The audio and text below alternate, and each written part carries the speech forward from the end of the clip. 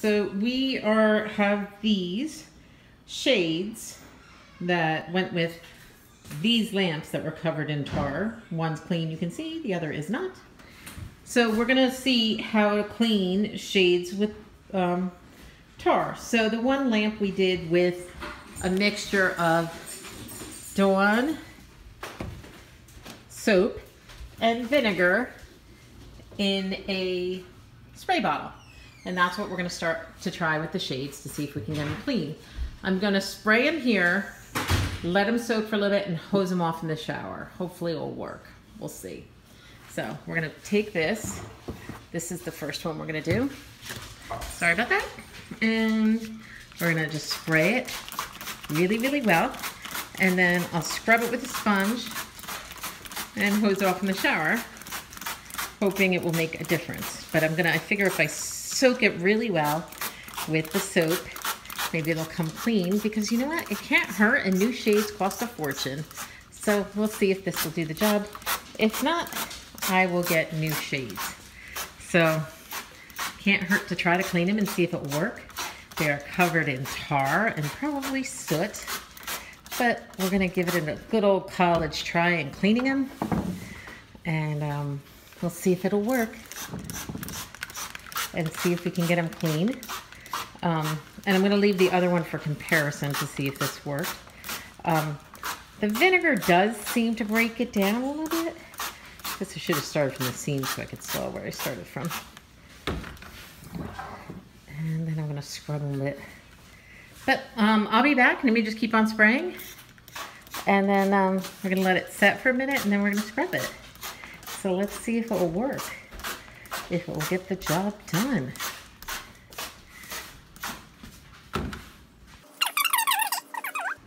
The disgusting tobacco is starting to move. So we'll see in a minute or two. I'm gonna let it keep on going. I might soak it again a few times. I might. Okay, so the vinegar and Dawn that worked so well on the lamps did not really work on the shade. So I amped it up a notch. I poured some of this in an empty container of the Clorox, added hot water, sprayed it all over the lampshade. Now, I will tell you, this is a fabric lampshade. You can hear that, with plastic. So it can handle a little more. And so I scrubbed it all into there and scrubbed it around the edges. I mean, there's still some marks, and I'm gonna rinse it off now. The bleach is sitting on it, so I haven't rinsed it yet. But I have been scrubbing it where it's like a little more yucky. So hopefully this will all come off. We will see in a minute. Okay, let me rinse off with the hose on my thing. And I do want to remind you that I am actually redoing my kitchen, so I'm not too concerned about the bleach all over, because they're gutting it in the next few days. Thanks. Okay, so the result is, after rinsing it down with my little hose, it does definitely look better. There is some more stains that you can see here, in here. You have to be careful with the bleach because it does pick up the fabric a little bit on the plastic coated fabric, as you can see. There was one spot where I saw it. Let me see if I can see it. Like right here, where the fabric's a little weaker. So we just want to make sure, you know, that's why I wanted to rinse it off and not leave it sitting too long. So I'm going to try to get these last couple stains out, maybe some of the vinegar water instead, and see if they'll lighten up a little more. Okay, so I've decided to do the bleach one more time to give it a try.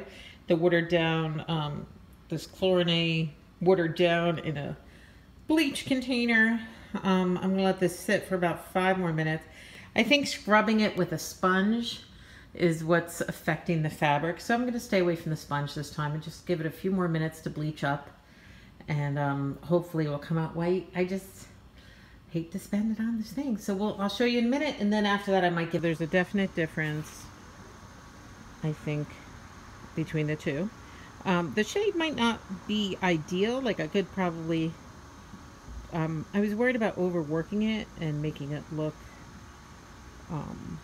you know, making the actual fabric of the shade come across. But it's definitely cleaner than it was. It'll be fine in our bedroom. And I think the base, I spray painted the base, and I spray painted the inside, and the finial, and everything just looks really good. The lampshade's not ideal, but it's $70 each for the lampshade, and I paid about $47 for the actual, both the pair. So, you know, once I redo the other one, I think they're both going to be great, and they're going to look great in our room. And that is my redo of the mid-century lamps that are covered in smoker's tar. Smoke tar. It was gross. They stank. The one doesn't stink anymore. The other one will be better tonight. Yeah. And they're both identical. It's just I didn't have them trimmed.